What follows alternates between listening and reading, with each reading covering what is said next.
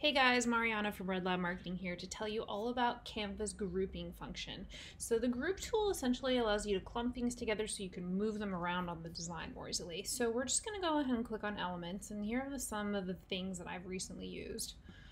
Alright, so let's change that color so you can make that a little bit more visible. So this is one of the kind of patterns that I like to use and I've used in a couple designs. So say you wanted to kind of overlay these to make a background for your design.